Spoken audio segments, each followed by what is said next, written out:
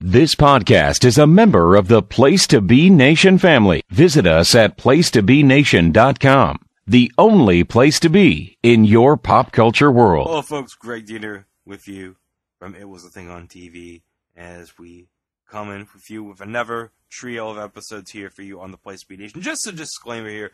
The first subject of our episode is not an actual show. It is a joke made for April Fool's Day on our regular feed over at Podbean. So just to let you know, this first subject is not real at all. Although personally, given the quote-unquote star of the show and the premise, oh dear God, do we wish it was real. But we had some fun coming up with the plot, the quote-unquote plots of these episodes. So we're going to leave it for you to enjoy as you enjoy the premise of Rip Taylor in Time. And then followed by The Price is Right pricing games. 50 years on The Price is Right. Not every game is Plinko. Not every game is the game where you putt for a car. No. There's been plenty of stinkers on The Price is Right over the years. And then we'll be followed by a discussion of the 1997 videotape, The Kid's Guide to the Internet. So here's this week's episodes, and have a good time, folks. Talk to you later. This is It Was a Thing on TV. Spoiler number one is Dr. Lee Franz. It stinks. What is going on? What is going on? Episode 45, Submission 846, Rip Taylor in Time. Rip Taylor in Time aired from October 4th, 1980 to November 8th, 1980 for 6 episodes on the BBC. And we're going to go directly into the show because, unfortunately, there's nothing existing of this show. No video, no photos, and we've done extensive searching. We just happened to stumble upon this show when we were researching about Rip Taylor for the $1.98 Beauty Show episode. And we found out that he did this in Britain off the popularity of the $1.98 Beauty Show. I didn't realize the $1.98 Beauty Show was popular in Britain. A number of times, shows in the U.S. which didn't really work so well went to other countries and were popular. We mentioned this in the Manimal and Automan episode where Germany loves Automan, which really is unsurprising. Same with Manimal. Hey, Manimal got its own annual in the UK. Yeah, so it must have done something right. Yep. And also, Alf is like really big in Germany, but also related to Britain.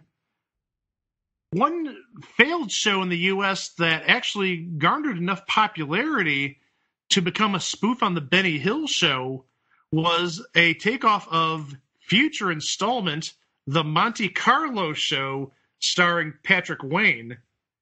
It was actually spoofed on by Benny Hill called The Monte Carbolic Show. So obviously there was some sort of popularity of The Monte Carlo Show in Britain if Benny Hill did a takeoff of it. And the thing is, it's not unlike what's happened here. Because how many shows have we gotten from overseas? I mean, Downton Abbey, Doctor Who. Yeah. Well, the Great Britain. Anything involving Sharon Horgan. Well, I was also going to say the British Bake Off, the Great British Bake Off. What about Absolutely Fabulous? Absolutely. Fabulous answer. I'm sorry. Oh, I feel bad for saying that. And Chico did it too, so he should feel equally bad. I do. But continue. So in that realm, we had Britain falling in love with the $1.98 Beauty Show, and specifically Rip Taylor. And what was popular and still is popular in Britain on television? A little show called Doctor Who about traveling through time and space in a TARDIS. Well, somebody at the BBC had the brilliant idea of, hey, let's put Rip Taylor in a sci-fi TV show where he travels through time. Sounds like a brilliant idea, right, guys? Of course. I don't know. I don't know. It sounds like there's possibilities there. Oh yeah, Rip Taylor, Time Machine, instant winner. And Rip Taylor, he actually just played a character called Rip. It is sort of like the Tony Danza syndrome. Tony Danza plays only characters named Tony. Rip Taylor played a character named Rip. So, why change anything? And going through, doing some deep digging into archives and databases, we found out all 6 episodes of this show. There's really, in terms of co-stars, nobody really famous you'd know. But we found capsules of all 6 episodes. And terrific! Yes, and the first episode, which premiered on October 4th, 1980, was called "No Nudes is Good Nudes." Oh, I know. Oh, this just screams a good time. Rip Taylor goes back to the 11th century and runs into Lady Godiva in full undress. Woo! Ooh. So he's like the original Peeping Tom. Oh, and did we tell you that in order for him to get back to modern times, his time machine runs on a certain type of fuel? It's Rip Taylor, so guess what type of fuel it is? It's confetti, shredded paper. Oh, that's just ridiculous, Mike. A time machine running on confetti. That's what the BBC did. So in order to get back to current times, Rip shreds the Domesday Book, which is a book describing how to tax people. And remember, why was Lady Godiva running naked through the streets of Coventry? She was protesting taxes. Good on you, Rip. You got back to present day time, and Lady Godiva put on a shirt. That makes absolutely no sense. It's the BBC in 1980. It doesn't have to make any sense. This is true. It's very true. Episode 2, Rip's Great Depression. This might hit a little too close to home, given what the stock market has done the last couple of weeks. Yeah. Rip ends up in New York City in October 1929, enjoying the high life with F. Scott Fitzgerald and a harem of flappers. Rip is caught by the feds with bathtub gin during the Prohibition.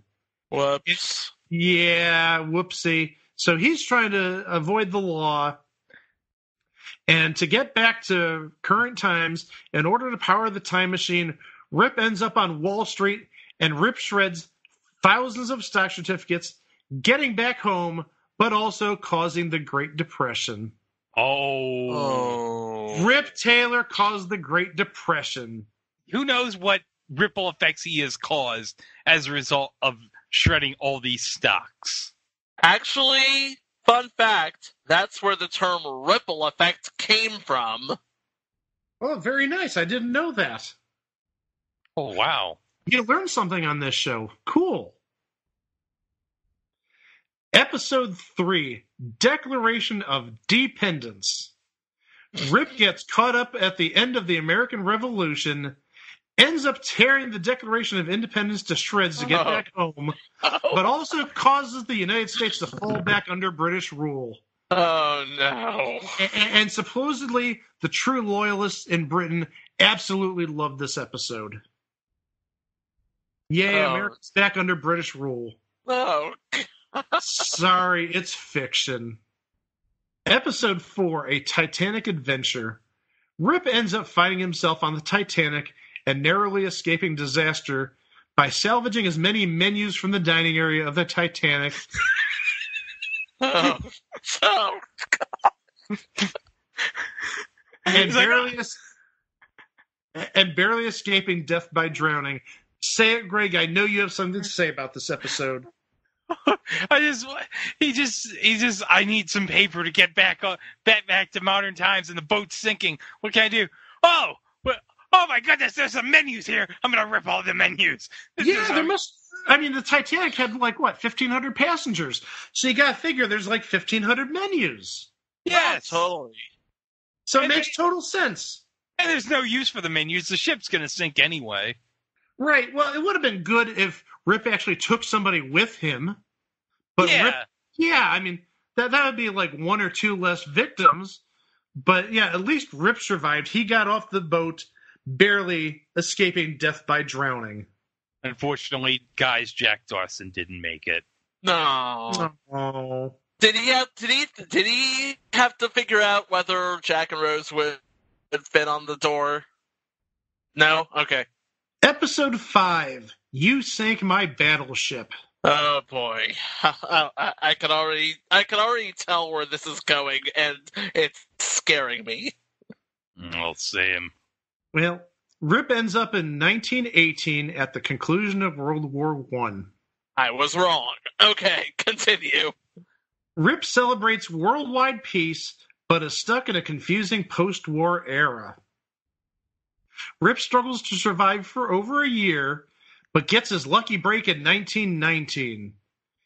In 1919, the Treaty of Versailles was signed, and he ends up ripping the Treaty of Versailles to shreds, enabling him to get back home, but also causing mass chaos throughout the world and the resumption of worldwide fighting.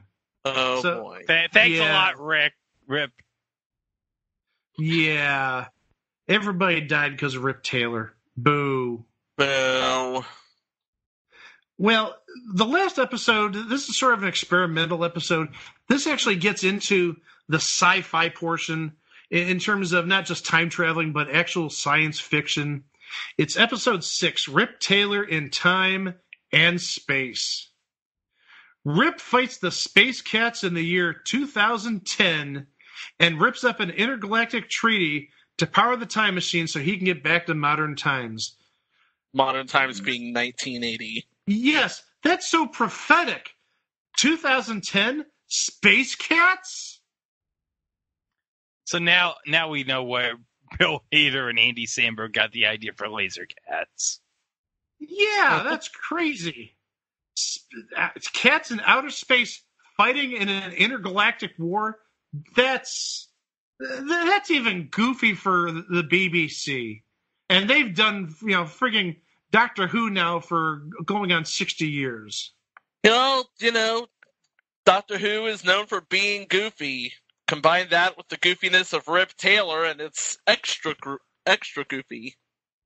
The Space Cat. Boy, I wonder how TC and Benoodles would feel about this. Hey, girls, how do you feel about Space Cats? Oh, TC's asleep on the couch. Oh, TC's giving me a glare. She doesn't like the idea of Space Cats. She doesn't like Space Cats? Go back to sleep. I'm sorry, but TC. No Space Cats for TC. Oh. Yeah. So yeah, unfortunately, this show ended up not surviving. There's no footage. As I said, we had to go through some archives and databases to find some information about this show. Yeah, unfortunately, Ian Levine was too busy saving some of the 1960s episodes of Doctor Who than to bother trying to save this show. Well, can you blame him? I mean, this lasted 6 episodes, and Doctor Who, as I mentioned, is going on almost 60 years, 57 years at this point. Hey, so you got to prioritize. Yeah.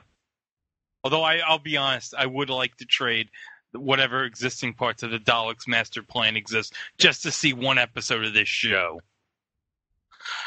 Well, maybe it's buried in a landfill in Sheboygan. I don't know. Yeah, it's probably somewhere in the English Channel, unfortunately. With the Feast of Stephen. Or maybe they recorded over it. They needed to get an episode of some TV show that we don't care about, like Countdown or... I know that's Channel 4, not BBC, but... Yeah. Yeah, they needed to record some crappy game show with Bruce Forsyth. They needed to recycle the tapes for the Generation game.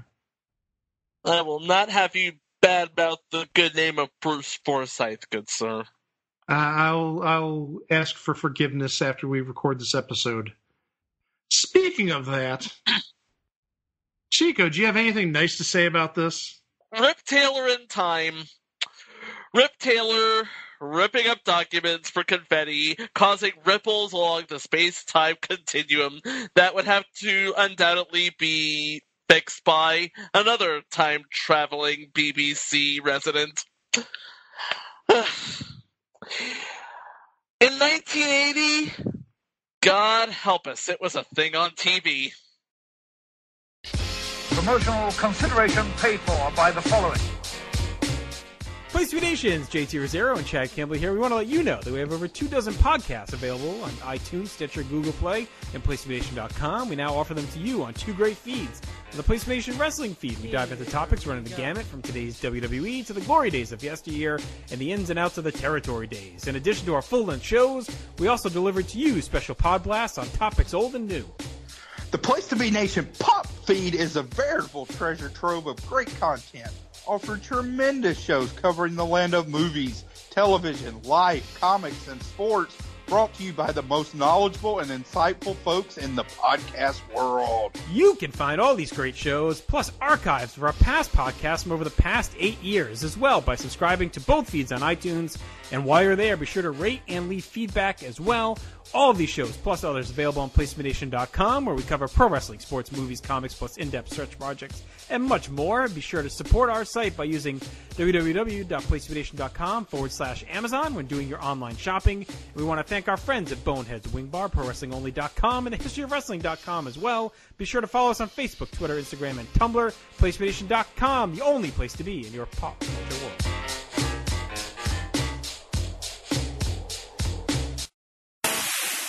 Episode 46, submission 1096. We've broken 1,000, guys! Yay! Woo! Yeah, we have many more entries, folks. We're not just 3 digits, baby. Retired Price is Right pricing games. Well, guys, you know what every single game on this themed episode has in common? What's that? They're not being played any longer? Yes, because they all suck. Aww. Well, not every game can be Plinko, or hell, not every game can at least be Danger Price. But give Price is Right, some credit. It's been on the air for 48 years in its current iteration. Yeah, it's 2 years away from turning the big 5-0, baby. In those 48 years, you get to experiment with a whole lot of games. But not all those 110 games have been winners. Nope. Yeah, for every Punch a Bunch, we got enough games to talk about. And we're not going to cover all the retired games. And there's actually some retired games that we wanted to talk about, but just didn't make the list. So we'll acknowledge those right now. Specifically, I'm talking about Double Digits, Mystery Price, and the Phone Home game. But we have 12 other games that we want to talk about. Right, Greg? Yeah, and we'll start with Double Bullseye. Now, this is notable because this is the only pricing game in the history of The Price is Right where that involved 2 players. And you're thinking, what? 2 players involved in a pricing game? Greg, how did this work? Well, let me tell you something. Here's how it began. After winning a 1 bid, the contestant would come on stage, and then a new player would be called to contestants' row to participate in another 1 bid round. And so the 2 winners of the 1 bid round would play against each other, and they would alternate in giving bids on a car, with Bob Barker indicating whether the correct price was higher or lower after each of their bids, and the first player who guessed the exact price of the car won it. And the thing is, this would later be recycled on the Australian version of Price is Right. This is actually how they do their showcase round. They say the showcase is valued between X and Y dollars, and the winner of the showcase is the one who bids the right price to the dollar. So it does live on in some capacity. But besides the obvious, 2 contestants, do you think this might have died because it guaranteed a car being given away? Could it have been not necessarily budget breaker, but maybe a budget harmer? Yeah, I'd say so. Yeah. I mean, I know the cars that they offered at the time may have been $3,000 at most, but $3,000 47, 48 years ago went a lot further than $3,000 nowadays. Oh, totally.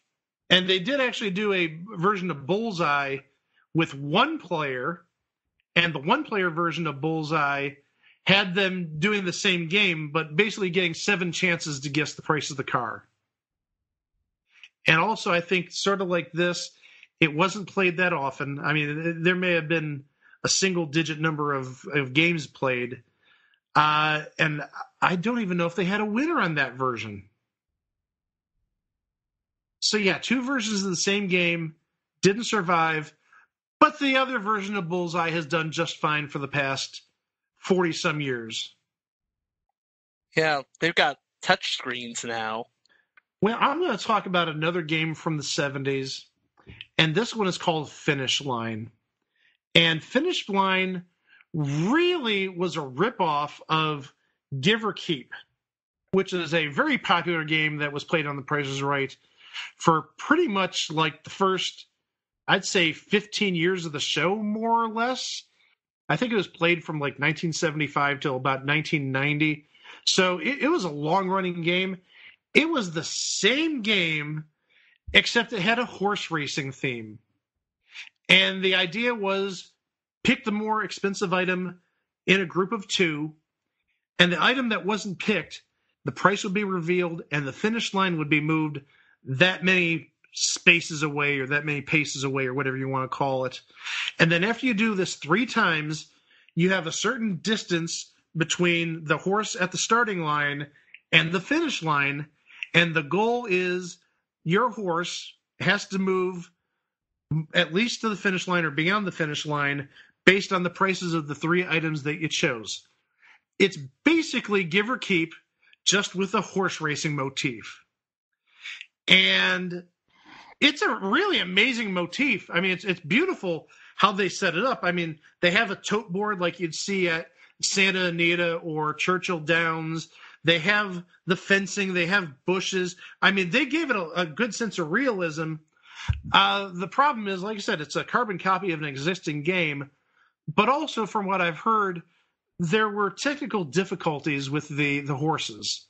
And obviously, when you have so many moving parts, the finish line, that gate moving, and also the horse moving, you can see how it might have been canned pretty early because there's a game already like it, but also just too many malfunctions.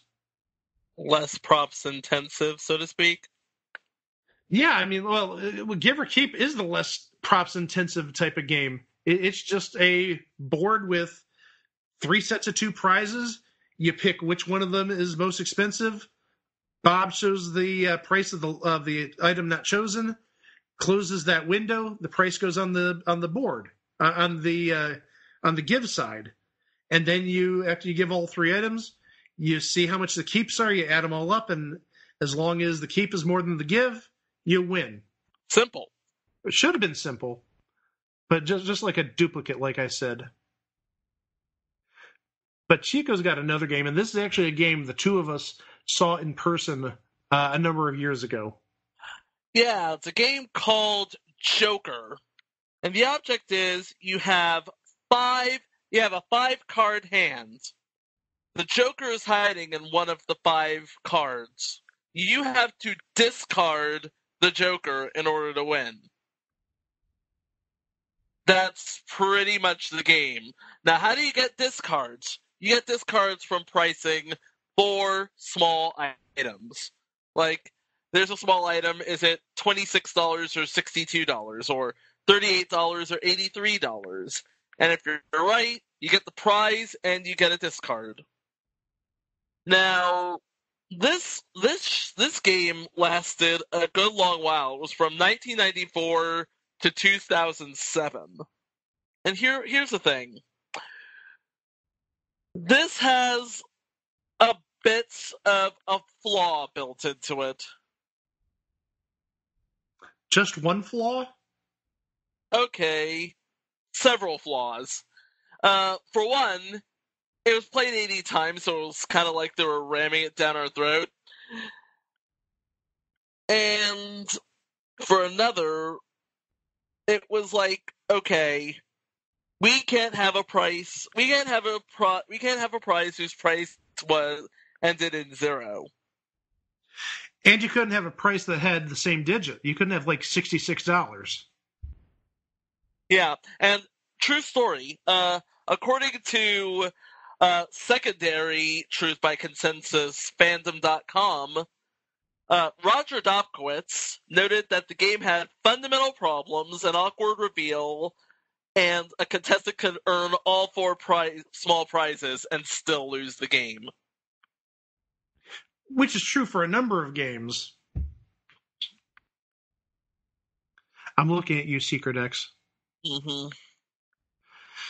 Now, you see, my issues with the game, I love the pricing part of this. I love the 38 or 83 or 54 or 45. I think that's brilliant. I think that needs to come back in some capacity. My problem is this game just looked cheap. I mean, it looked like it was thrown together in like no time. There was very little thought put towards the game. Plus, also another thing is the Joker itself was a red background card, while the other cards were white, using the same type of face that you'd see on the Hit Me cards. True story, they actually did use the Hit Me cards. The Joker was sort of a sticker that they would affix on one of the Hit Me cards. Or if you wanted to go back even further in time, the original Gambit cards. The red background Joker, unfortunately for me, stood out so much. But also, the game was played on like a plexiglass platform. It was transparent. And I'm wondering if there's some way that the contestants could have possibly seen in the reflection of the glass what card it was. Possible? Possibly. If all the cards are white, it would be harder to distinguish which one's the Joker. Now, I understand, television, it's a visual medium. You've got, you want to see the difference because you maybe couldn't be able to tell one card from another, or you wanted the Joker to stand out. But I wonder if, because the Joker was primarily red, if there was some way they could see through a reflection of some sort, and thus giving them a obviously better chance at winning.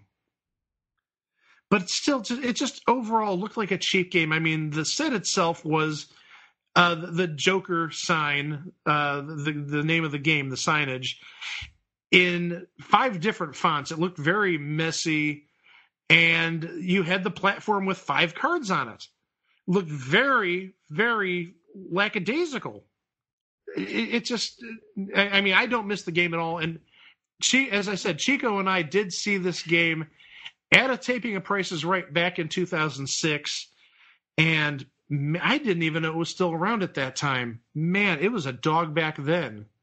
It was a dog. Yeah, it was a horrible game. But also at the same time, think of it this way, Chico. You and I saw one of the last playings of Joker. Not many people can say that. Yeah, you're absolutely right about that. Greg, do you have another game lined up? Yes, I have one. It's called On the Nose. Now, this was a pricing game where a contestant had to perform a sporting feat to win. It was played for a car and a potential cash bonus of $1,000. So to win the car, the contestant had to successfully complete a sporting feat. 5 different sporting events alternated in different playings of the game, which included throwing a mini football or a baseball through a hole in the game board, making a free throw with a mini basketball, popping a balloon with a dart, and hitting a tennis ball through a hole in the game board. Before the contestant attempted the feat, they first had to determine how many chances they would have to perform it. The contestant was shown 4 possible prices for the car. Picking the correct price earned the contestant 4 attempts at the sporting feat and a $1,000 cash bonus. Choosing the nearest incorrect price earned the contestant 3 attempts, and the next closest price earned 2. And the price farthest away from the actual retail price earned just 1 attempt. Those other 3 prices awarded no bonus, and the number of attempts was represented by revealing a certain number of whatever implement was used in the particular task of the day. Also, Bob Barker would perform an inspiration attempt of the task, similar to Hole-in-One. And I sort of have to figure that that's how this game originated. Hole-in-One was a reasonably popular game. And hey, let's spin it off, but now let's do different games. Not just golf. Let's do basketball and baseball and darts and football. And it just didn't work. But also it didn't help that, and this wasn't true of all the contestants, but obviously, if you have just like 1 or 2 contestants that fall under this category, it's sort of unfair. If you have a senior citizen playing, can you see a 70-year-old shooting a free throw or throwing a dart trying to hit a balloon? I'll take that sound as a no. Sorry about that. No, that's fine. So can you see a senior citizen trying to make a free throw or trying to throw a football through a hole from however many yards away, 5, 10 yards? I just don't see that happening. I could see it, but it would not be pretty. It definitely wouldn't be very pretty. Plus, also, you lose the home viewer because there's no participation for the viewer at that point. It's now, let's see if Gertrude can throw the football through the hole by the receiver's shoulders. Not a very interactive game. No, after you get through the preliminary part where you determine how many attempts they get. Nope. But the funny thing is, despite it being around on the U.S. version for a year, it's actually been on the German version, and it's had a long life. It is actually the host of the German version of The Price is Right, Harry Rinvord. It's one of his favorite pricing games. Well, good for him. Different strokes for different folks. Well, I'm going to talk next about the telephone game. This one is an obscure game, not played very often. Very weird, very hard to follow along with. So it starts off with 4 grocery items, and you're given $1 to purchase 2 of the grocery items. And the idea is to spend no more than 90 cents, so you have at least a dime left over to use on a pay telephone. Because back in the day, well, you got to remember, pay telephones were a thing before cell phones, but also calls were just a dime.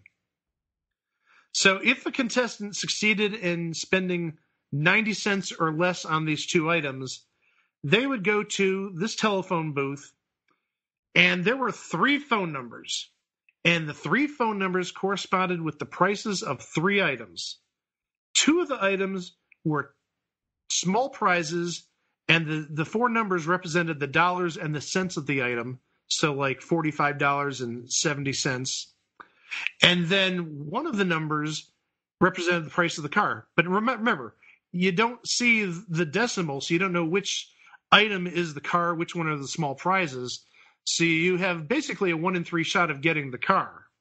So the person would actually dial the phone as a rotary phone, a rotary payphone type of phone. They dial the phone number, and then a few seconds after dialing the 4th digit, one of the 3 phones would ring. And whichever phone rang, the prize that was associated with that phone would be the item that the contestant won. So again, there's 2 small prizes, probably in the range of about $40, $45, $50 each. And then you've got the car, which would have been basically 100 times that, $4,500 to $5,000. And this game was not played that often. And there is one example of this game being played on the internet. That's how rare it is. Wow. Yeah, it's one of those games you need a flow chart in order to understand. Yeah, one of the secrets behind a good Price is Right game, the kiss rule. Keep it simple, stupid. But this one was almost incredibly too simple. And in retrospect, probably a duplicate. Thank you, Brain. We have the Gallery game. This is another game that was pretty much force-fed down our throats between September 10th, 1990 and April 1st, 1991. It was played 24 times in that short period. And that's exactly how long it lasted. Basically, you had a price with one number missing a few key elements. It could look like a 3 or an 8. Or a 0. And what the player had to do was paint in the missing pieces to give a price to the prize up for bids. It was, in the 24 playings, it was only won 9 times. And again, it was one of those games that was a little too simple, but at the same time, it's like, oh geez. It was sort of complex to set up, which is probably why it got the axe rather early. Because, A, you have to come up with a painting for the prize, and B, you have to set up not only the prize to be painted in, but the reveal.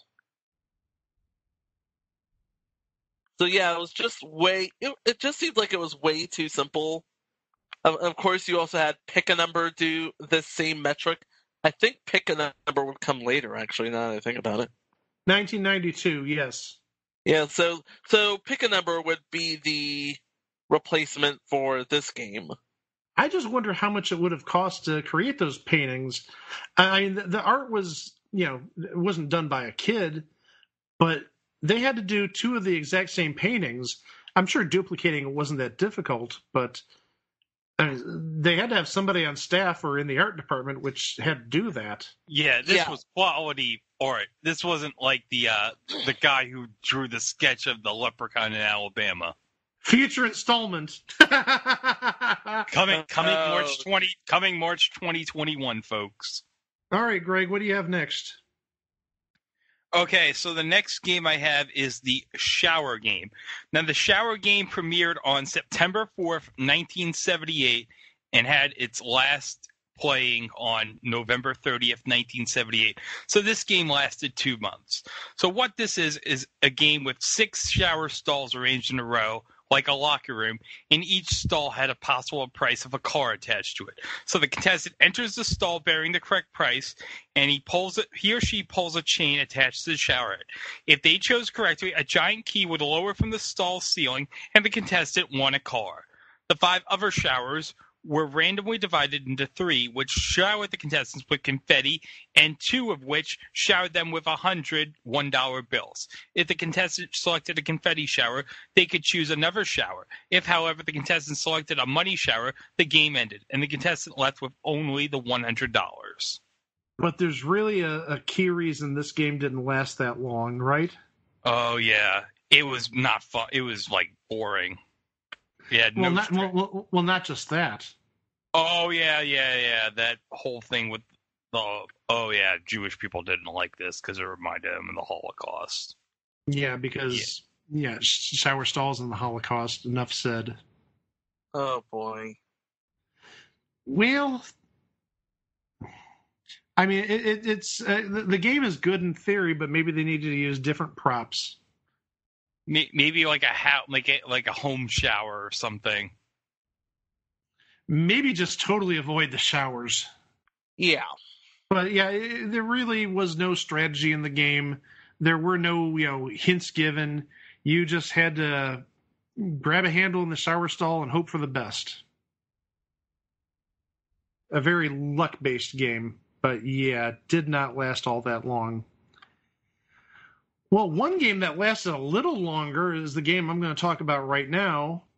which is called Add 'em Up. Add 'em Up lasted over 2 years, believe it or not. It debuted in 1986, September 11th of 86, and it was retired in October of 1988. So it got a little bit over 2 years worth of use. Now, Add 'em Up was a card game,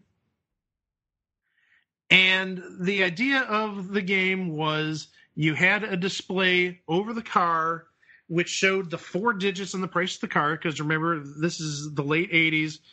Most cars didn't cost more than $10,000 at this point.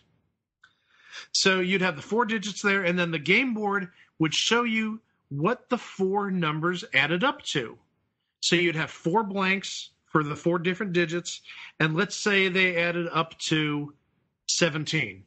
So what that told you is the 4 digits in the car, if you add them up, adds up to 17. So in this game, there were no free numbers given. That would make it a little too easy. So the contestant was allowed to make 1 mistake. And once you make the 1 mistake, the game's over. But the thing is, if you get 1 number, that narrows down the possibilities of what the other numbers could be, especially if the first number you go for is the first digit of the car. Because back then, cars would have been in the $6,000, $7,000, $8,000 range. So if you know the sum is 17 and the first digit of the car is 8, well, then the last 3 digits have to equal 9. And there's some logic in play, because how many combinations of the remaining digits could you make to add up to 9? You really couldn't use any numbers bigger than 7, because 720, the 8's already in play. You can't play the 9 because you can do the 0, but there isn't a second 0 on the board. It's just a different digit, so you have to play 1. It was basically a giant Sudoku puzzle. It's a logic puzzle. Yeah, you got to think it out. And the game just got canned because contestants just didn't understand it, which sort of, enforces the stereotype that Americans don't understand math, which is, sad but true in some cases. I thought it was a clever game, and the game sort of does live on now somewhat, because the scoreboard, or at least the font for the scoreboard, is currently used on the game Pathfinder. I believe they reused that prop. Yeah, and it has that funky sort of typeface. Almost looks a little bit like a 60s type of typeface, yeah, like a 70s. Sort of looks like a Cooper meets Balloon. You're the typeface pro. I'll take your word on that. Yeah, if there are any typeface fans listening, give us a holler, will you? And up next is Chico, and he's got a doozy of a game. Okay. It's a doozy? It is a doozy. It is most of these games we need a flow chart to explain. This game is literally a flow chart. It is called On the Spot. You start on the spot. You have to get off the spot in order to win a car.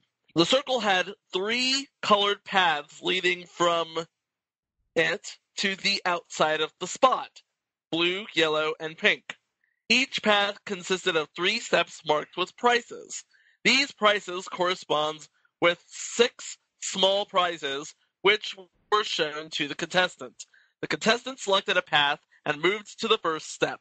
They had to select the prize whose price matches the step they were on. If they selected correctly, they won the small prize and repeated the process until they were off the spot. If they got one wrong, they'd have to get back on the spot and try another path. But if they get 3 in a row correctly, they moved off the spot and won the car. But there were always some duplicate prizes on the 3 paths. So if the contestant had correctly guessed the price on a previous path, they were allowed to skip that price on subsequent paths. Do you understand what I'm trying to say here? No. I get it. But I understand it. I was just about to say, good. It's good that Greg didn't understand it, because that's one of the reasons why this game was canned after almost 2 years between 2003 and 2004. It also looked really cheap. I'm sorry. Yeah, not only cheap, but it was they had to rejigger the game a bit, because when it was first played, Bob saw a price as $68 when it was $89. Ooh. Yeah. So if you actually look at later playings of the game, you can see in small black print below the price, you can see a duplicate of it facing Bob and the contestant. Right. That's not good. No. Anytime a game is removed from anytime the game was removed for retooling, yeah. In fact, one of the official reasons is it's too confusing. That seems to be a common thread among these games. Too confusing. Yeah. Oh, but that looked kind of what's the word I'm looking for here? Loud. Cheap. It looked loud and cheap. Well, speaking of confusing and other adjectives we could use. Oh, yes. Oh, Greg, I know you've been waiting to say something about this game. Oh, yes. This is, I would say, this is the queen mother of bad Price is Right pricing games. Would you agree? Yes. This is definitely among the top, yes. This is Professor Price. Now, this is a pricing game played for a car. So what this game involved is it involved up to 5 questions. I know, it's weird. A Price is Right pricing game with questions? Yeah. In order to win the car, the contestant would have to guess 3 of the 5 questions correctly. Now, the centerpiece of this game was an animatronic professor who would nod or shake his head to indicate whether an answer was correct or incorrect. He also kept score with right answers on his upward pointing right hand and wrong answers on his downward pointing left hand. If the contestant gave 3 wrong answers, that contestant would lose. So the first question would be a general knowledge question with a numerical answer between 0 and 9. After this question, the contestant was shown the last 2 digits in the price of the car. The second question was whether or not the answer to the first question was one of the first 2 digits in the car's price. Question 3 was another trivia question, and question 4, if needed, asked whether the answer was the remaining digit in the price of the car. The 5th question, if needed, was another trivia question. That didn't really fit into the whole motif of The Price is Right, did it? Nope. It was just all very bizarre, because you would have Professor Price introduced to Pomp and Circumstance, and he had like his own little podium. It was just very goofy. I mean, it sounds like something experimental back in the day, and truth be told, it sounds almost like something Jay Wolpert would have done. It does sound like a Jay Wolpert game. Yeah, for all we know, this could very well be a Jay Wolpert joint. And yeah, it just seemed totally out of place. The trivia questions, trivia has no place on Price is Right, even if it's simple questions like how many sides are there on an octagon or a stop sign. I get that's pretty common knowledge, but totally just very weird, very bizarre. And yeah, it only lasted a week, literally a week. The debut was November 14th of 1977. And its final playing was a week later, November 21st of 1977. Wow. Played 2 times, won 2 times. That's crazy. Plus also, I don't know if you know this, guys. This is a number of years ago. I want to say it was within the last maybe 10 years, maybe even a little bit longer than that. Did you know Professor Price was on eBay? Yes! What? Professor Price was on eBay. Somebody put him on eBay, And I don't remember. I don't think it sold because maybe the person didn't realize what he had for sale or what she had for sale. But I remember, the bidding got into like the $400 range. The seller didn't know what they had. And I think somebody mentioned to the seller, oh, you've got this prop that Price is Right used for a total of 2 playings. And it was beat up. I think the hair was either missing or partially missing, and maybe the mustache was screwed up a little bit. But yeah, and I think even in the picture that the seller posted on eBay, I think that Professor Price still had like a finger up or something like that. But yeah, Professor Price was on eBay. Again, I want to say it was like over 10 years ago, but it was not in the recent past.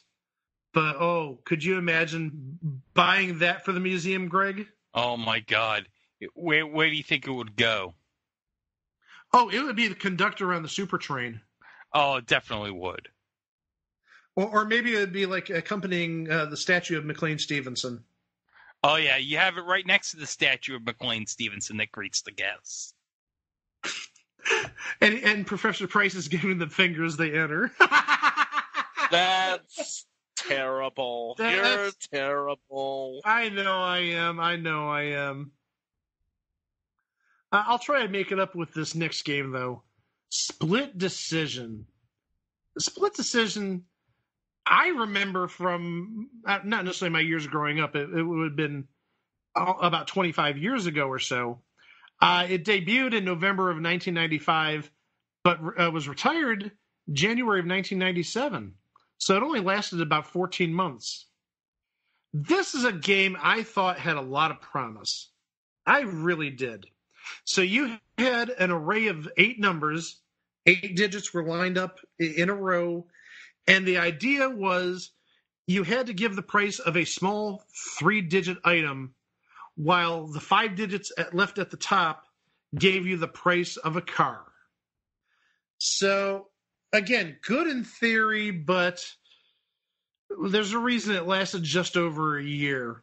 From what I remember, a lot of contestants were confused as to how to play the game. I mean, even the game changed rules after a while. Originally, when the game was played, there was a 20-second clock, so you got to place as many combinations as you could in 20 seconds. And, sometimes you'd have people get 3 combinations or 3 attempts, some people 4. If they moved really fast, maybe 8 or 9. But starting in May of 1996, they simply gave the contestants 3 chances to win. Now, these rules were only used on 2 playings, and the clock returned in June of 1996. And the game was retired just because it was, again, like it seems like every game, it was just too confusing for the players. But also, and you can find this on YouTube, there is a playing of Split Decision where the contestant, I don't want to say destroys the numbers, but he yanks the numbers down so hard, the numbers fall off the prop. Whoops. Yeah. So, and the thing is, Bob didn't even try putting them back on the prop itself. So you had just like this blank space there, and Bob saying, okay, that number represents a 0, and that one represents a 9. Again, I think it's great in theory. It's just, in terms of execution, confusing, and when you've got props falling apart, that's not good. No. NG, no good. No good. But speaking of no good, Chico's got one more game that definitely falls under the category of no good. Yeah, this is the one where you talk about all the problems that we had with all of the games that we've mentioned on this episode so far. This one has all of them and then some. You ready for this? I'm ready. I like this game. I'm just going to say, I like this game. Oh, so you're the one. I'm the one. The game is Fortune Hunter, and it was played from November 21st, 1997 to May 11th, 2000.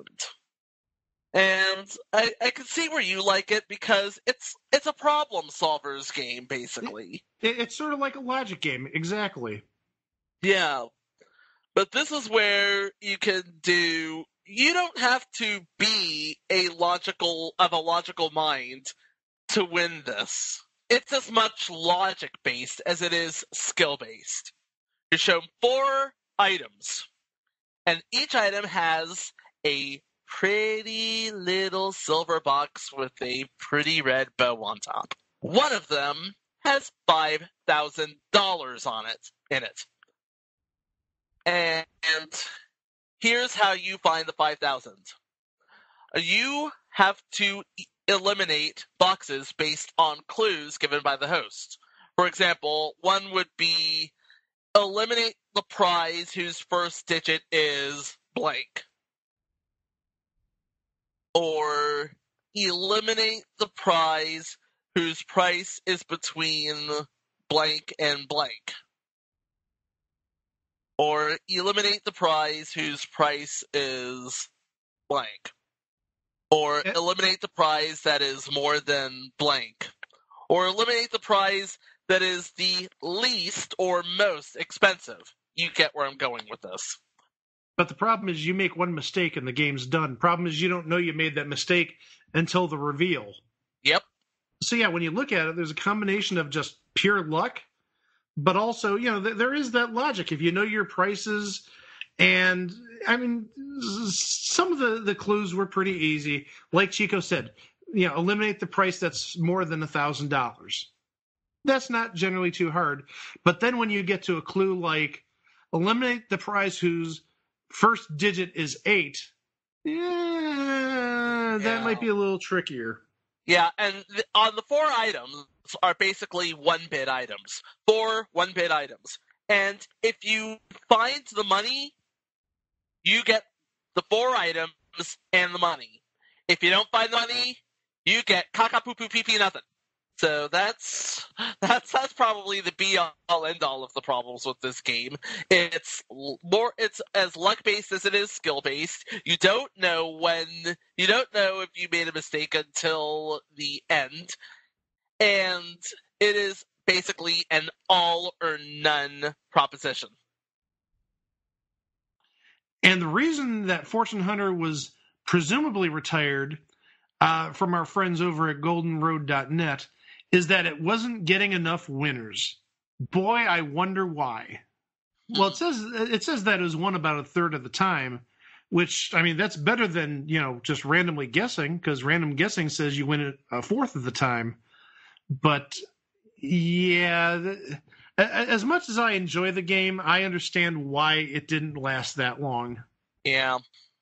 Well, as I mentioned, there are other games we could have added to the list. As I said, we could have done the phone home game, which is the only regular attempt at doing a pricing game with a contestant at home. Yeah, they did play-alongs and stuff like that throughout the years, but this is the only dedicated game that always had a at-home element. And another game that didn't make the cut is Double Digits, which really, if you look at it, is a precursor to Temptation. Not the one with Rossi Morreale, the pricing game Temptation. That's another show, Mike. I was just going to say, that's a future episode, Temptation with Rossi Morreale. But enough about that. He's not bitter at all. No. Well, what can we say about this, Chico?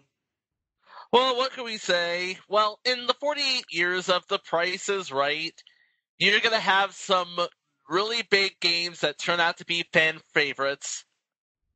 Some of them go on to be legendary, like, say, Plinko, or Dice Game, or Punch-a-Bunch. As for the ones that come and go without fanfare, well, what can I say? It was a thing on TV.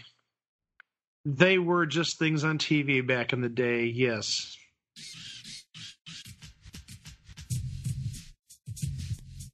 Well, nearly 50 years of The Price is Right. Not everything can be a winner. But you know what is a winner? All the stuff we have here on Place to Be Nation and on the Pop feed recently on the latest episode of The Great Debate, number 10 of The Great Debate. In the latest episode, Andy Atherton is joined by Scott Criscola, Sean Kidd, and Lee Ellis, and the gang discusses and debates a variety of sports topics, including when and how the 4 major sports leagues will come back after the coronavirus pandemic, what some of their favorite quote-unquote other sports are to watch on TV, what the upcoming NFL season will be like after a wild offseason, some of their favorite performances by athletes in TV and movies, and what are their favorite parts about going to live sporting events, as well as pop culture topics such as which actor has been the best on-screen Spider-Man, Ryan Reynolds versus Chris Hemsworth, music artists they've tried to get into but can't, TV series they like to binge, whether it be for the first time or a rewatch, older movies that should be remade or updated, which classics are untouchable, and what are some of their dream collectibles. And as always, the show closes with a fun, rapid-fire round that runs the gamut. In the 10th episode of The Year in Pop, Andy Atherton and Scott Criscola, joined by J. Arsenio D'Amato and George Vilno, to discuss all of the goings-on in the news, sports, TV, music, and movies for the year 1981. The guys talk in depth about the royal wedding of Charles and Di, Donkey Kong, 1981 MLB player strike, New York Giants legend Lawrence Taylor, Hill Street Blues, you can't do that on television, the assassination attempts on Ronald Reagan and Pope John Paul II, the launch of MTV, and Raiders of the Lost Ark. Also be sure to check out the PTBN Wrestling feed, which includes a dive into topics running the gamut from the day's WWE through yesteryear. The feed includes the Place to Be podcast, main event, Chinny and the Gems, Body Pressure Luck, PTB NXT, and so much more. Subscribe today, and while you're at it, subscribe to Jennifer Smith's The Jenny Precision feed as well, as the home of Geek and Sassy, Talking Pop, Freak Out Driving, Telling Stories, and more. And also check out the North-South Connection, brought to you by JT Rosero and Chad Campbell. It's the new home for Wrestling Warzone No Holds Barred, the Extreme Three-Way Dance, Chef Learns Wrestling, and more. We have officially kicked off our 2020 stretch project, covering the greatest WCW match ever. You have all year to do research, promote matches, and build your list. Conversation rules can be found at www.facebook.com/GWCW matches or on the Pro Wrestling Only message board. And be sure not to forget to check out PlaceToBeNation.com. Each and every day, we have new voices and fresh takes, bringing you articles on topics in the worlds of wrestling, sports, and pop culture, including Trent's SmackDown and Fox Report. This week in the WWE by John Crow. Always Perspective, Jason's DVD Deep Dive. Depends on popular opinion. Don't forget about veteran columns like Glenn Butler's weekly Wednesday Walk Around the Web. And if you're doing online shopping over at Amazon.com, be sure to click on the Amazon banner on the right side of the Place to Be Nation homepage, or use www.placetobenation.com/Amazon, and it takes you right to Amazon and helps out PTBN at no extra cost to you.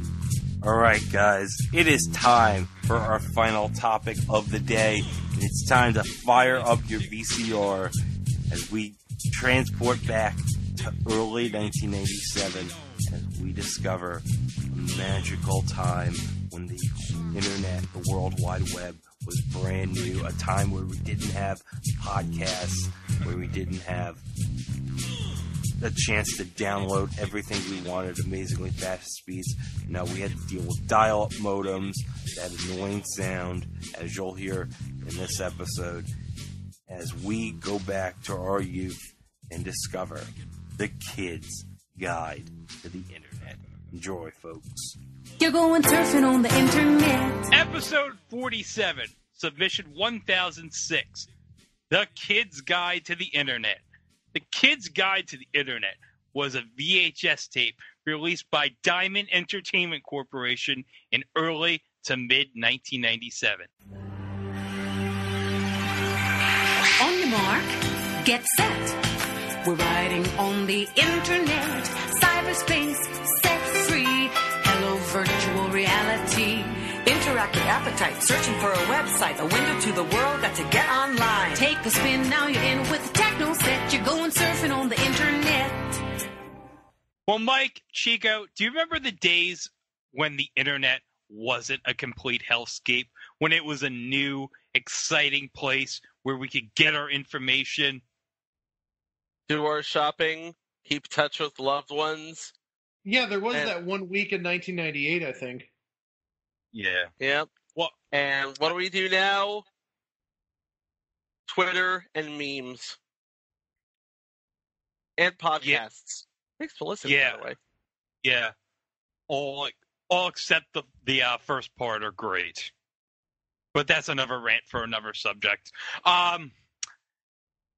Now, you guys remember going back in the days, remember back in the mid-90s where we would all go like on AOL and just go and type in our keywords or whatever? Yeah. Oh, yes. That was fun times. Did any of you ever go to AOL Grandstand? Considering I was never on AOL, no. Were you on CompuServe? No, I was on Mindspring, and before that, Web TV, and after that, I've been on Roadrunner ever since. And I was on AOL very briefly, not very long. I think I only had it for maybe about 2 months, but I don't even remember the internet we had. What internet did we? I don't even remember the internet we had before that. I think the first true internet service we had outside of AOL was we had internet service through. It was someplace like, oh gosh, iOS. It was called. I think it was. I think it was an internet service that was based in New Jersey, and it had a dial-in number through Cleveland, and we had that I think for about more or less like 2 years. Yeah, we had AOL up until the time in 97 where they stopped paying by the hour, and it was very hard to log in. So we had to use like our local library's internet for a bit, and that was weird. That was good times. Oh yeah, and then we just basically used our like phone line to go surf on the websites and all. Until we got Optimum in like 2002, when high-speed internet finally came here, and boy, that was a glorious day. And I never had to hear that dial noise again for the rest of my life. That was a good time, especially if you were on web TV like I was, and that's another story for another episode. Oh wait, do we have web TV as an entry? No. Yeah, let's put it on. Putting it on. Yeah. So the internet, this being a new, exciting, and amazing thing, had everybody wondering what the heck it was. I mean, was it like Ted Stevens who said that it was just a series of tubes, or is it something far more complex? Well, it's not a big truck, Chico. Not a big truck? Okay, that's good to know. Yeah, so we had people in the mid to late 90s being like, what is this internet? I don't understand it. Thankfully, in the mid to late 90s, a company called Diamond Entertainment Corporation decided, you know what, we're going to help the people figure out what the internet is. We're going to make a series of VHS tapes trying to help the consumer understand how the internet works. So they put out some tapes featuring a family called the Jamison family, trying to help the not technical person out on how the computers and the internet work. And there was a series of 3 tapes: The Family Guide to Computers, The Family Guide to the Internet, and this subject, The Kid's Guide to the Internet. You go surfing on the internet. Yeah, that's what I was going to say, Chico. This tape opens up with maybe one of the such a mid to late 90s jingle. Take a spin, now you're in with the techno set. You're going surfing on the internet. I'm curious what the difference between the Family Guide to the Internet is and the Kid's Guide. Well, the Kid's Guide to the Internet is just what the kids are into. What the kids but are that's into. The point. That's the point. What are the parents into, though? Well, it's 1987. I don't know if there's much for the parents to get into at the time. I mean, I don't think AdamandEve.com existed back in 1997. Oh, for the love of God, Greg. Couple words for you. 56K porn. I see a chin. Oh, that better be a chin. Oh my god, that's the sexiest selfie I think I've ever seen. Oh, look at that porn and its lovely 120 by 90 resolution. It's all on Real Player G2. That was the first thing I ever downloaded was Real Player, and that was on a web TV, which, by the way, is another episode. But back to the Kid's Guide to the Internet. The pixelated 120 by 90 resolution video, yes. Okay, so we're introduced to the Jamison family, the mother, the father, and their kids, Peter and Dasha. And they're talking about how the internet is really cool and amazing. Now, the internet is an exciting world of new possibilities. And so Peter says, I guess this is a story about how the internet changed our lives, and maybe it will for you someday. Memes. Just saying. Yes. TikTok. Podcasting. Yes. And calling women insults on Twitter. Just great times. It's 1997. They didn't know. Don't tell them they don't know. So the father's talking about how amazing their kids are ever since they got the internet. Like, yeah, the internet, it's helped our kids do such amazing things. It's helped them do their homework and stuff. I'm like, yeah, that's fantastic. And it's quite noble, too, after all. Junior and senior year would be radically different if I didn't have the internet. What can I say? Okay, so now we get into the part that we've been waiting for. The part where their friends arrive. And how do we know that their friends arrive? Well, is it because that the parents were saying that they're going to go out for a bit? No. It's when the title screen says, the friends arrive. Yeah, in case you were too stupid, this is the part where the friends arrive.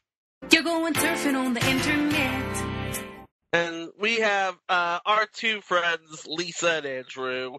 They're neighborhood kids, and they don't have the internet just yet.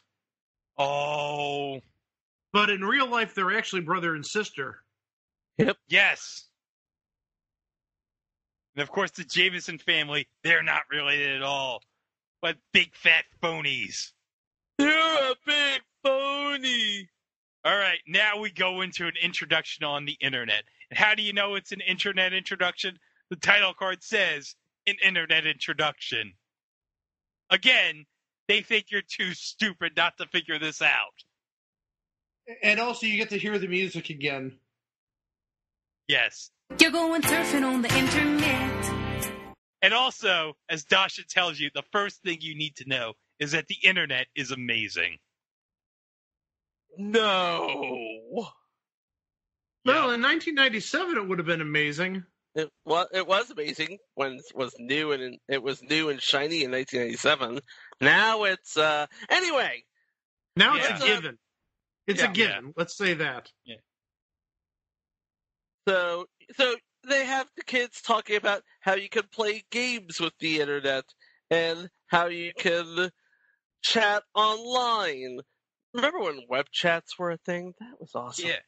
There's the World Wide Web, and then there's news groups. Oh boy, guys, news groups. We all met through a news group. Yes. HTTPS forever, baby. Yeah. Oh man, if you didn't live through all of the annoyingness of Steve Nord, thank God. So, one thing you need to take away from all of this is web pages begin with http://www.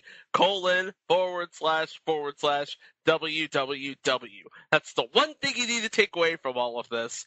Another thing you need to take away from all of this is these guys use Netscape a lot, which means that even back in 1997, Internet Explorer was the browser you used to find a better browser.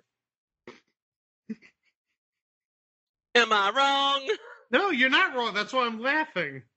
Well, also, in this segment, they search MTV.com. Now, guys, remember that for later on in this tape. Okay. Duly noted. MTV.com. Got it. Yeah. So they talk about how the internet can be used to help find some helpful information. Like, for instance, Peter used the World Wide Web to search the archives of the Smithsonian Institute a few weeks ago at www.si.com.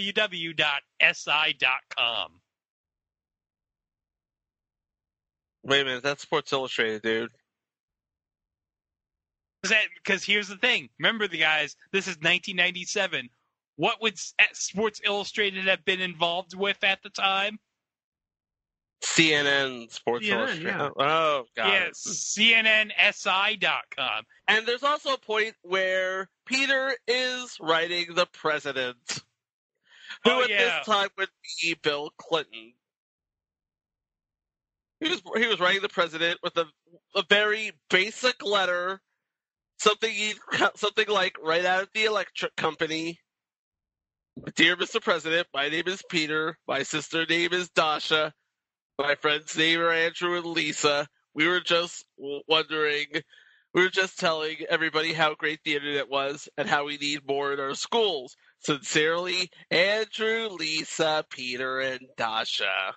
And apparently, commas weren't a thing back then because they show the email, and actually I have it in front of me. Chico pretty much covered it. Dear Mr. President, my name is Peter. My sister is Dasha. Our friends Lisa and Andrew came over today because we are teaching them how cool the internet is. Please get more computers for our schools. It makes learning more fun. Thank you, sincerely. And there's no commas here except for the Oxford comma, interestingly enough. Andrew, Lisa, Peter, comma, and Dasha. And they insist that, yes, if we send this email to the president's going to read it. Spoiler. They don't know. They don't know. Don't tell them. They don't know. It's 23 years later. I think they found out he didn't respond. Because, of course, if it was Bill Clinton, how would he respond? How old are you, Dasha? You 18 yet? I see you got your friend Lisa there. Is she 18? Oh, no. They would have, he would have responded with, thanks for your letter. Expect 5 more in the next 30 minutes asking for money for my re-election fund. Oh, wait, no, it wouldn't be his re-election fund because he's on his second term. My mistake. You're going surfing on the internet. All right, here's the next part. The basics.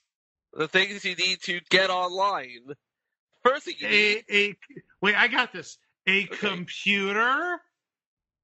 A telephone cable, and an internet provider. Ooh. How many did I get right, Mr. Trebek? All three. Oh, gosh. Yeah. Of course, in 1996, 1997, you'd have one of the many plethora of diskettes that AOL would send you in the mail. And you'd also need a screen name, a password, and apparently your credit card. Because, they got to take the money from somewhere, right? See, I don't remember inputting my credit card information into AOL back in the day. I actually had to call them up. Just something I noticed. Oh, okay. By the way, if you notice on the screen where Peter and Dasha's dad presumably put their credit card information, the bank name is supposed to be Citibank Visa, but for some reason he spelled it Citbank Visa. Well, also the card number, I'm sorry, this isn't really... Well, hold on a second. Wait. Now, this gets a little deeper. I was going to indicate the card number, 0123-4567-8901-2345. But now I'm looking at it. Yeah, it says bank name Citbank Visa, but also it says bank name First Virginia Bank. What type of scam is Rich Jamison trying to run? He probably got 15 to 20 years in the clink for doing some. He might have been the initial founder of the dark web for all we know. You stole it just from me. That's exactly what I was going to say. Rich Jamison created the dark web. Prove me wrong. Dirty dog. We got our computer problems fixed. We backed up our data. We defragged our disk. By the way, defrag simply means allocating memory so that it is no longer fragmented. But y'all are smart. You knew that. And following installation manual. If you can find the damn manual.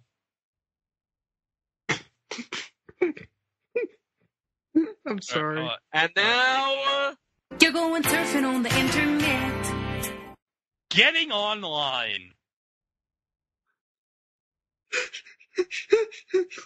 Okay, all of your tubes are hooked up. All of your things are working. Now, it's time to go online. Now you gotta type in your username, your password. You gotta wait for that damn noise to come in when you dial up that. Or if you're like me and had web TV back in the day, you would just listen to that hip logging on music. But it's not as hip as that Skype ringtone. The thing you need to surf the internet now is a browser. What's a browser? A browser is a program that allows you to surf internet content. For example, we have Netscape, which our kids are using, and, well, right now we also have Firefox and Chrome. But back then, you only had Internet Explorer, which, like I said before, is the browser you use to find a better browser.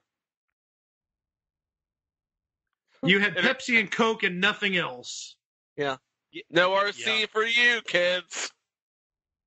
Yeah, you didn't even have Opera back then. Which is sad. But anyway, you've downloaded Internet Explorer. You used that to Chico? download...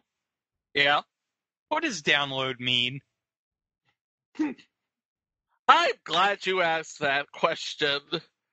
It's a transfer of file or of information from a main computer or server to your computer, so once you've loaded your browser or already have it on your computer, you'll open it and it will give you a selection of search engine. Oh, wait.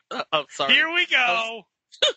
I was doing my Peter impersonation there, and I just got totally method. Anyway, so now that you have your browser, we're going to a search engine, which back in 1997, you didn't have much of the way of browsers, but there was like you couldn't throw your 56K modem without hitting a search engine. Yeah. And what's the first search engine they used? Alta Vista. Good times. Yeah. I was more of an Ask Jeeves guy, to be honest. Lycos, man. Yeah, I've been a Yahoo person since the beginning, or at least back then. Yeah, and you also used Yahoo as your search engine. Oh, well, it's a good thing you mentioned Yahoo, because Lisa's heard of Yahoo. Oh, that's good. So, search engines, they identify different categories. When you decide what you're interested in, you click from the topic from the menu or type in a specific web address or word to identify a particular topic. And then the search engine links you to that information. Yeah, I remember the days where Yahoo would just list websites, and you just have to click on something, and you'd have to find it instead of just typing it in. Those were good times. Yeah, it was nice and organized. Because you need to remember, it was Jerry and David's Guide to the World Wide Web to start off with. Mm-hmm. They were thinking of us. But yeah, since this is the kids' guide to the internet, they were using Yahooligans, which would be the kid-filtered version of Yahoo. It was the 1997 equivalent of YouTube Kids. Uh-huh. Before we move on, the sites they visited, they were doing research on apparently astronomy and the stars and space. and they visited nasa.gov, but the second page they visited, sadly, this person hasn't been with us for 10 years. They went to starhustler.com. They went to the website of Jack Horkheimer. You know who I'm talking about. I know exactly who you're talking about. I miss that guy. And you know what? He's going to be an entry 2 right now. Jack Horkheimer, Star Hustler from WPBT in Miami. Is this another Mr. Food type personality? Yes. Yes, it is. You don't know who Jack Horkheimer is? We never got those people on the news in New York City. Well, no, it was on the news. He's on PBS. It was on, at least here, he's on like every Friday night at like 9:55 or 10:55 at night. Okay, well, maybe Channel 13 or 21 here probably aired it. But we need to talk about Jack Horkheimer while they're looking at ways to write their name in hieroglyphics because, content. You're going surfing on the internet. Here's a quick review. You need an internet service provider to give you the internet. You need to download or install a browser. And also, you should probably use a search engine to look for information. And also, you should probably deliver all of this information while staring into space, presumably. Because instead of talking to her friends, Lisa is looking at the fourth wall. Yeah, in fact, everybody's looking at the fourth wall. They like to switch between talking to each other and looking at the fourth wall. Yeah, who are these kids talking to? Who are you guys talking to? Come back to us. We're over here. Yeah, they're not. They can't hear us. Anyway, let's surf some more, shall we? Yeah, they go to the Kennedy Space Center website, and they talk about how a lot of addresses are pretty easy, and many of the very well-known places use something called .com, which stands for commercial, and .gov, which stands for government, and .org, which stands for organization. Isn't that very simple, guys? Yeah. It gets even more simple later on down the line. Of course, this was around the time they also used .edu, but this was way before .church, .library, .something, .anything, .this, .that, .the other thing. You're going surfing on the internet. Surfing the net. Oh, this is the best part, guys. Oh, boy. So Andrew saw something about you looking up current events online. So he wonders, can we look up newspapers too? Well, gee, Andrew, you can. This was before the age of the paywall, by the way. Yeah, when newspapers thought, yeah, let's put all of our stuff in the paper on our website for free. Surely this won't come to bite us back on the ass. And still. So, yeah, we see the Wall Street Journal, the New York Times, the Los Angeles Times, and CNN. And not only do we see CNN.com, but we see a special subsection on the CNN.com website devoted to the re-release of the Star Wars trilogy. Did you actually take a look at the New York Times website that they had in the video? There's there's a story in the Cyber Times section which says, pushed by states, America Online plans refunds. That must have been with the what I taught you about how they kept overlogging after they got rid of the paying by the hour. Uh-huh. Yeah, and the date that it has on here is January 30th of 1997, so that sort of makes sense if they stopped at, say, December 31st of 96. Yeah, it's all coming into place beautifully now. Yes, it is. Next, we're learning about bookmarks. Bookmarks? What are bookmarks? That's a good question. Bookmarks are sort of web pages that you don't have to type the whole name out. You just save it as a bookmark, and you can access it from your browser almost instantaneously. Amazing. Are you talking about favorites? Yes. No, the answer is no. I'm talking about bookmarks. Okay. No, I'm talking about bookmarks. Oh, okay. There's a difference. Get it right. Okay, thank you for educating me.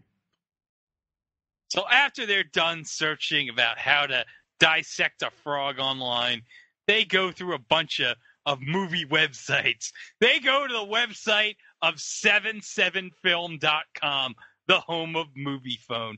Guys, you remember Movie Phone? I remember Movie Phone. Welcome to Movie Phone. I'm going to try going to 77film.com right now. And it's an empty browser, or it's an empty site. 777film. Not 77film. There's 3 sevens. Yes, because it was a phone number. Yeah. Okay, I'm going to 777film.com. And nothing's happening. Well, if you go to moviephone.com, there's still something there. Well, at least it exists in some form. Anyways, the website advertises something called the American Moviegoer Awards, and I have no idea what that is, considering I searched for it on Google and nothing shows up for that. Oh, well. So now the kids go surfing around a website called film.com. And if you notice closely, if you pause on the 1938 mark in the video, I'll read something on the right sidebar for a movie called Albino Alligator. One of last year's Oscar winners, Kevin Spacey, steps behind the camera to create a flawed but ambitious actors movie. Well, guys, talk about something that doesn't age well in 2020. Yeah, that aged like cottage cheese. Yep. Now we go into searching the big website that the kids were all going to in early 1997. Oh, you mean Nick at Night? Oh, yeah. Yeah, baby. Every kid was going to nickatnight.com in 1996. In 1997. Everyone wanted to see what was going on TV Land. I remember wanting to see what was going on TV Land, but then again, I was a weird kid. Yeah. So you have all the lists of all the shows they got. You got some retro commercials. You got your dramas like your Mannixes, your Cannons, your Gunsmokes, your Hill Street Blues. Oh, and guys, St. Elsewhere. Can't forget about St. Elsewhere in TV Land. Oh, yeah. By the way, that's a callback to a previous episode of this podcast. Yeah. You know what would have been so amazing? What would have been really nice is if they had a 7-year flashback back to the 1990 Nick at Night contest regarding Alfred Hitchcock Presents with Wink Martindale. Oh, by the way, future installment, the 1990 Halloween Wink Martindale Alfred Hitchcock Presents contest on Nick at Night. No, Mike, that's not where I was going, but yeah, thanks about the Alfred Hitchcock Presents contest. That's going to be fun. No, considering St. Elsewhere is on the page, you know what I wish would have happened in this VHS tape? What's that? If time-traveling Ed Begley Jr. showed up in his TARDIS made out of vegetable oil and said to the kids, "Excuse me, I'm here in the 1970s, right? I have some people in the Bay Area to kill." And the kids would be like, "Mr. Begley, this is 1997. And then Mr. Begley would be like, "Oh, yeah, you're right. Thanks, kids." Boy, that was a callback to how many episodes there? 2, maybe 3? Maybe. Another future installment. They played a clip of the episode of Mr. Ed where he went surfing. And it was a glorious QuickTime video with about 120 by 90 resolution. Oh, yeah. My God, we're going to probably do a whole series about Mr. Ed doing human things. Like Mr. Ed riding a car, Mr. Ed skateboarding. Oh, and by the way, speaking of Mr. Ed, guys, future installment. Are you kidding me? Come on! The 2004 Mr. Ed reboot pilot with Sherman Helmsley as the voice of Mr. Ed. You're just making this hard for us now, aren't you? Oh, yeah, and you know who else was in that pilot, baby? Looks like Davey Presley, but I don't know. Sherilyn Fenn from Twin Peaks. So you know what that means? Yes, it gives me another excuse to talk about Twin Peaks on this podcast. You're never going to run out of excuses to talk about Twin Peaks, are you? No. Okay, hold on a second. I think I'm going to make another executive decision here. Oh, no. Oh, no. Okay, Frank TV, I'm sorry. You're out of here. Thank you! Yeah, so we're going to talk about, what are we going to talk about? This? Yes. Oh, shit. Hold on. Screw you, Frank Caliendo. We're talking Mr. You're welcome, people.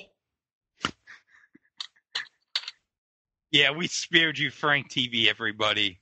Woo! So now that we've done going through Nick at Night, Andrew wants to go to the MTV website, and he wonders, would that be MTV.com? Yeah, Andrew, what the hell else would it be?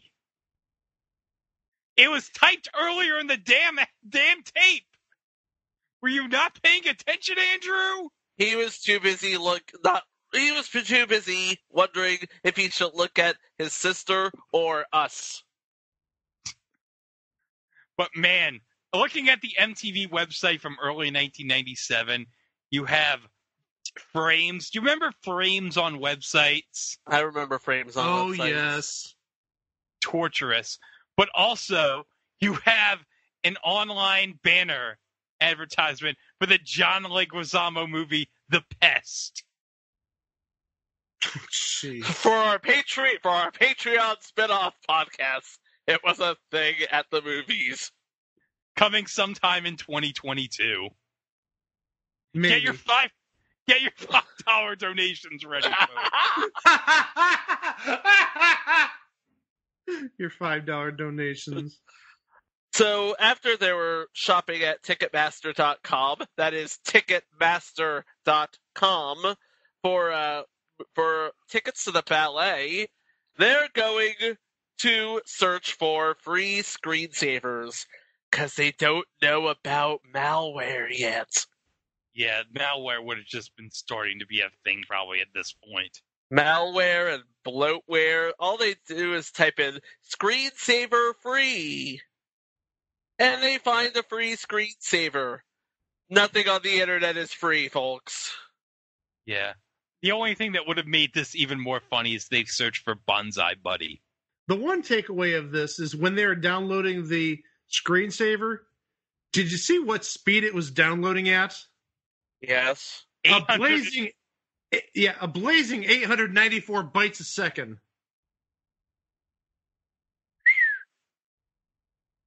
They must be some rich people. They afford the fast internet.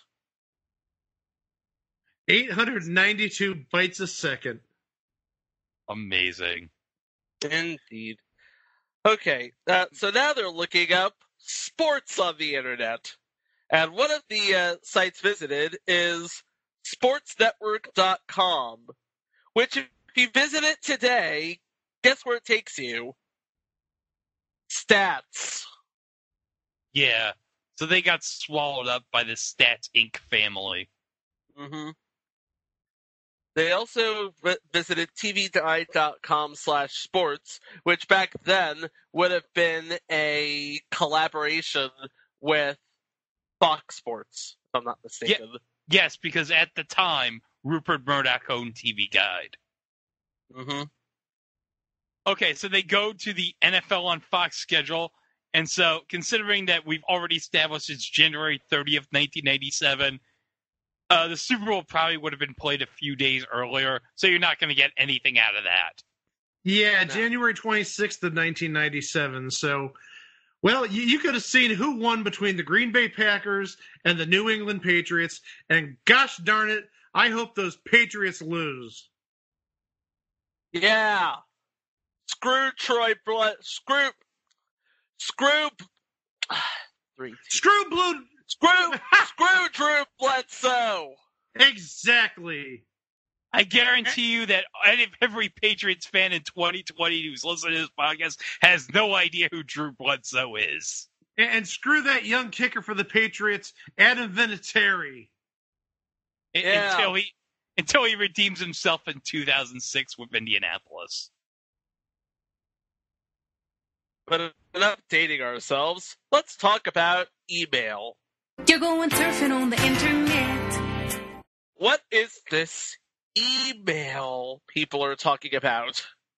Email? Well, it stands for electronic mail. I get it. It's mail sent electronically. You just type in the name of the person you want to send your message to, and write your message out, and then click send. You use a mail program for that. So where can you go for email, Chico? For free email? Well, this would be January 30th, 1997. So you could go to judo.com or mailzone.com. Of course, the interesting thing, they mention Internet Explorer for like 5 seconds. They do not mention Hotmail. I don't think it was owned by MSN at the time. Right, I was going to say, I don't think it was a Microsoft property back then. No. But yeah, mailzone.com. Mike, I know you have so many things to say about this. Yeah, specifically, be careful how you type it, or else you're going to go to the website the father visited when mom goes to sleep. Oh, God. And Juno.com, I can confirm that only one user still uses Juno.com as their email service, and his name rhymes with Fave Smeltzer. Oh, jeez. God. So if you go to mailzone.com, that is mailzone.com, not mailzone.com, it redirects you to the 404 page for pobox.com. And if you go to the other mailzone.com... Oh, no. Oh, thank God, it's a for sale website. But related links include adult personal, casual sex, adult cam sex, free chatting online dating sites, and free chat with men. Woo! That's for our Patreon subscribers. Oh, gosh. And remember, all web addresses are subject to change. I know this because there's a title card that says that. Now, what can you do to build your own website? Well, if it's 1997, you could go to GeoCities. Yes. But how can you build a great website cheap, guys? You go to GeoCities. No, but you could, if you want to build a great website cheap, you could go to cnet.com/content/features/how-to/instant. That'll teach you how to build your own website. In 10 easy steps, no less. 10 easy steps. It'd probably been a lot easier if I just saw the steps on how to do it on the CNET TV show. You know what's the amazing thing is, out of this entire tape, CNET.com is probably like one of the few sites that still exists.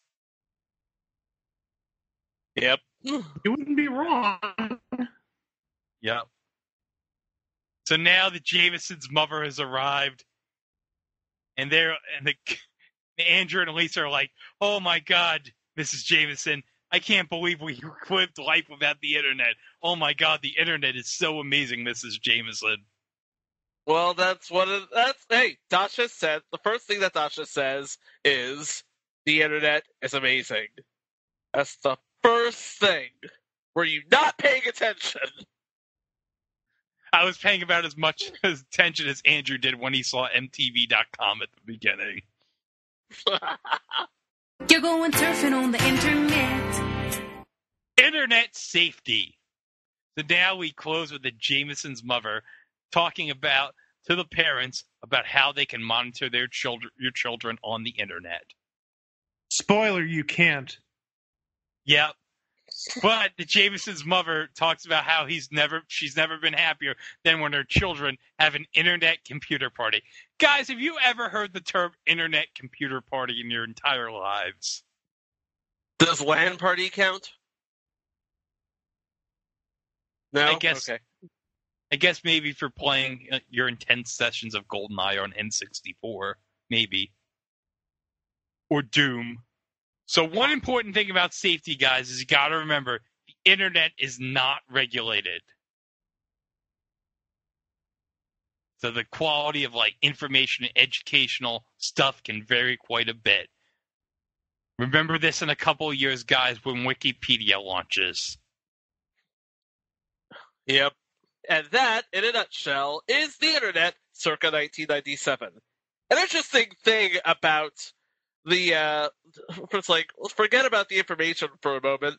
I'm looking at the IMDb pages of the cast people, and the mom is actually a producer known for a bunch of movies that I've never heard of, and also an actress in a bunch of movies I've never heard of. But she did do a thing in 1989 called Ninja Academy, so that doesn't scream direct to video. Did it store Cynthia Rock?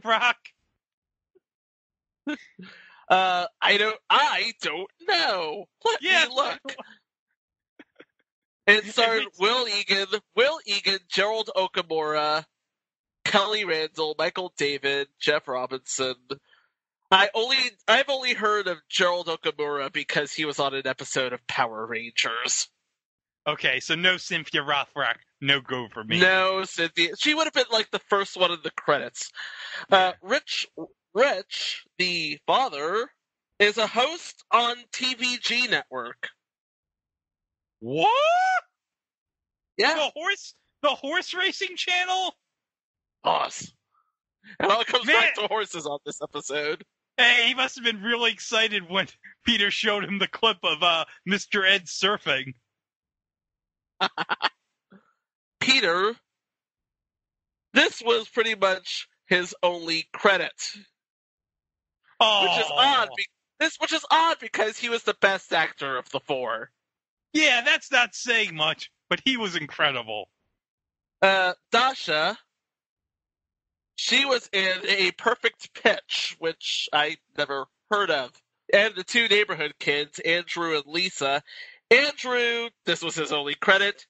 And Lisa, who, by the way, is indeed his sister, is the only one with a very extensive IMDb page to her name.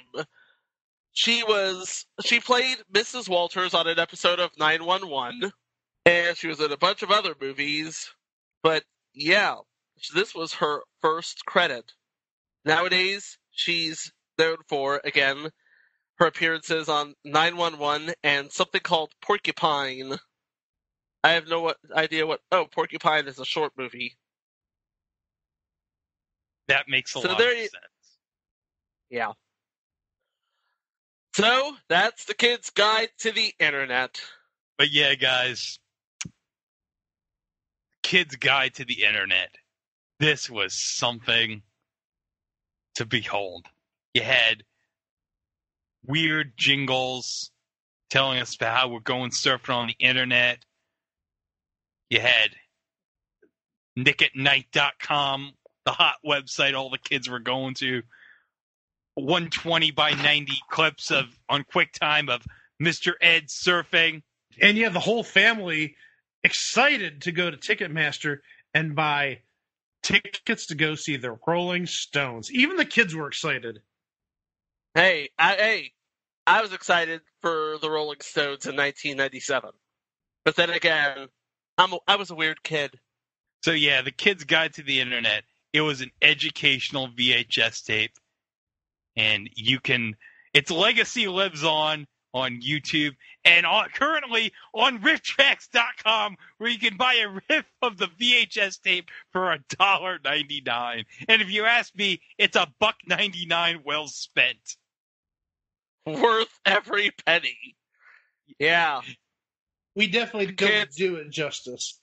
Uh-huh. Kids' Guide to the Internet.